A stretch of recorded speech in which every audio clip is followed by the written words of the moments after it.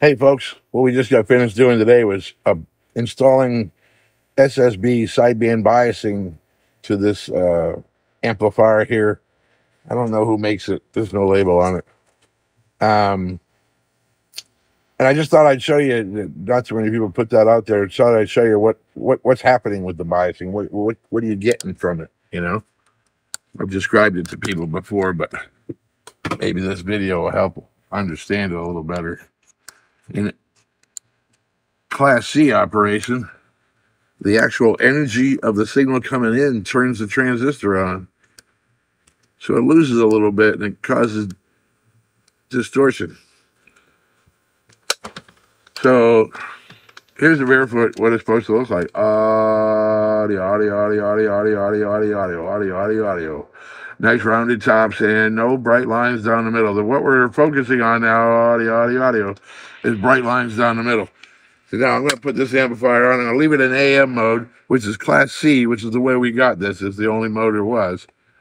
Audio, audio, audio, audio. Let me turn this go down. Audio, audio, audio, audio, audio, audio, audio. See the bright lines right down the middle there? Audio, audio. We don't want that. That causes distortion, makes the sound all rough sounding. So I'm going to switch it over to Class AV now. Audio, audio, audio, audio, audio. Check, check, check, check, check. Audio, audio, audio. Those lines are gone now, and it's operating nice and clear. So what happens is these transistors in Class C are not turned on. The RF energy comes in, and part of that RF energy, about 0.5 volts, 0.6, is going to get used up just turning and opening the door, turning it on. So it all starts at that jump up after 0.6.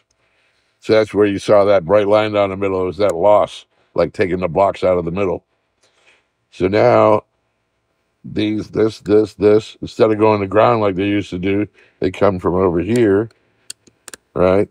Now with the relay off, it would still go to ground, but with the relay on, it's providing this very regulated voltage all the way over here. This diode clamps it down to 0.6, all the way down to the three of them, to put just a little bit of voltage on the base of the transistor, turn it on, so we're not having that ugliness when it's going off and on.